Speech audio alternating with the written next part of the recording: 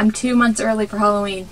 Rainbow Ink! Hey guys, and welcome back to Rainbow Ink. Today is another Disney Bound Friday. Today we are doing Jack Skellington, the Pumpkin King from Nightmare Before Christmas. I'm 2 months early for Halloween.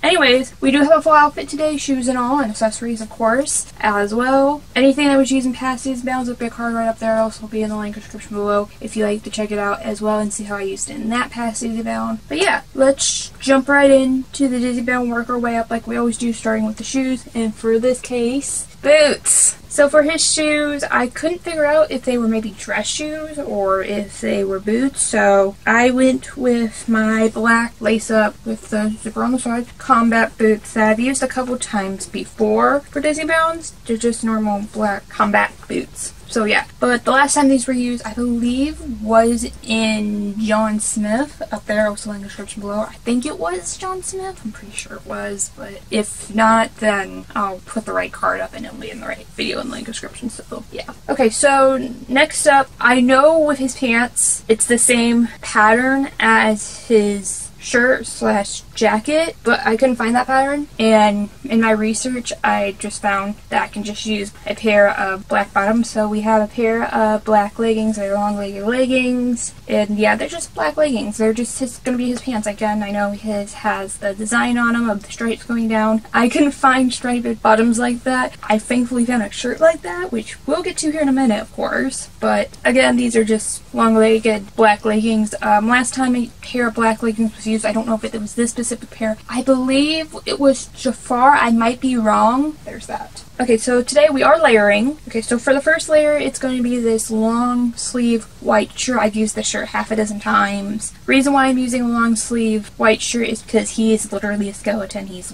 a white skeleton, and underneath his jacket you see white, and also his hands are white, so I plan on having my sleeve stuck out to give it that emphasis of it almost going over my hand, because again, his hands are white because he's a white skeleton. So yeah, it's just a long sleeve white shirt. Last time this was used was in, hopefully I'm saying this right, Almost Slay from Fox and Hound. Up there, also in the description below. I think that might be the only one that I'm like confirmed that was the last one it was in. So there's that. Okay, so for our next layer, this was the shirt I was actually kind of talking about with the pants, and luckily I found a striped down blouse over jacket. I don't know what this is called, but it has cufflet sleeves that I do plan on cuffing a little bit better. They both go to like the middle of your forearm, I think, somewhere around there. I don't remember what those types of sleeves are called. I apologize. It does have a collar on it as well, and of course this is new. It's making its Disney Bound debut. I literally only got this for this Disney Bound. I was fortunate enough to find a top with this type of lines going down it. I know the lines are bigger than they should be, but this is what I could find, and it's making its Disney Bound debut.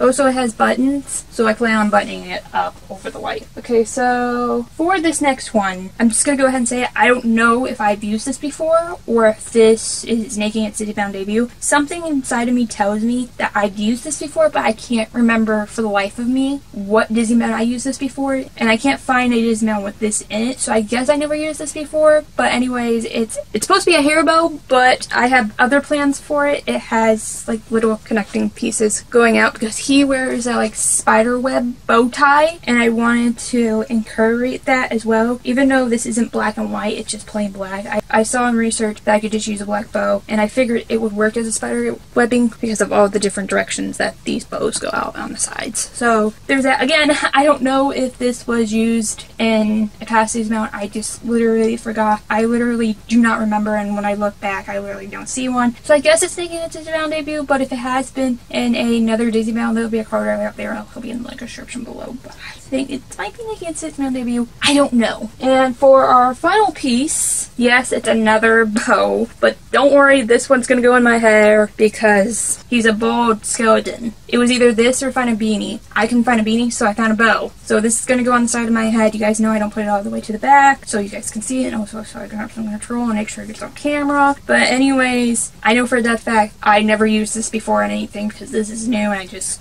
got this. So yeah, again, it's gonna go in my hair. The other one's gonna go on my chest as a bow tie, and this one's gonna go in my hair as a bow. Sorry if there's any confusion. I think this is the first time I'm using two bows at once for something, so there's that. Alright, that is what I have. Let's see how it all looks together. Alright, here I am at Jack Skellington. Goodness gracious. I don't know what to say about this one. I feel like when I was putting this outfit together that it was going to be better than this, but maybe not now. Better if I that open? But I think I might be now having second thoughts. But yeah, with my hair, I just flattened the ponytails to put the bow in better. But anyways, sleeves are like this. Thought it was longer than this. I might have it like this. This might look better. I know his is turned over, but that might look a little better. Just a tiny bit. Just a tiny bit. But anyways, alright, here are the boots. I know there's barely heel to them. I'm not getting up here. Sorry about it. But anyways, here's the boots with the lace-ups. And of course there's a zipper on the side, but they're just standard black combat boots for this character. So yeah, boots.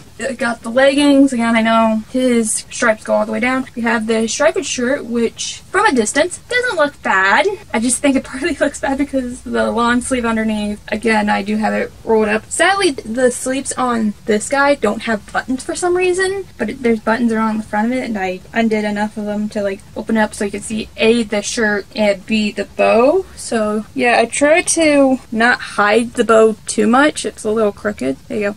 And try to flare it out as much as I could, but I don't know. The white bow is inside of my head. You guys know I don't put it all the way to the back, so you guys can of course see it, and also I know it can be in frame. And also I think partly up close from an angle this doesn't look bad, but I don't fully know. I was really hoping for this to feel better. It's just this doesn't feel right, and I just don't know. But anyways, I think that should be up to you guys. Tell me in the comments below if you think this was a good Disney Bound or a bad Disney Bound. I just don't know, period, if this was or wasn't, or if it's somewhere in the middle. Because again, from the side, this shirt looks good. I feel like this is a somewhat of a good shirt to use for this type of Disney Bound, but I just don't know. I need extra opinions from you guys. So again, tell me in the comments below if you think this was a good Disney Bound or a bad Disney Bound. While you guys do that, I will pick our next character.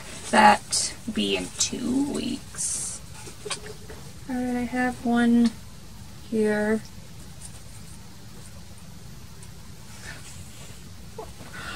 Oh no! I forgot I put this character in here. And this will be the first time I ever do an X-Men character. Technically it's Marvel, and it's owned by Disney now. And this will be a good one to start off with any X-Men characters. I can barely even say the name. Oh my god. The one, the only, Deadpool. Don't worry, I'm not going to be swearing at the episode, but oh my god. X-Men's owned by Disney now because that's Disney bought 20th Century Fox. How am I going to do this? I have no clue. Alright, you guys will have to come back here next time in 2 weeks on Rainbow Link to see how I do a Disney Bound of the one and the only Deathpool. Please make sure to like and subscribe and all that beautiful jazz. Last video right there, subscribe right beneath me, and also playlist of other Disney Bounds are right up there and also be in the link description below, along with the Disney playlist and also this year's Disney Bound playlist leading up to this year so far of Disney Bounds. And I'll see you guys next time here on Rainbow Link. Bye. Oh my god, what am I gonna do for Deathpool?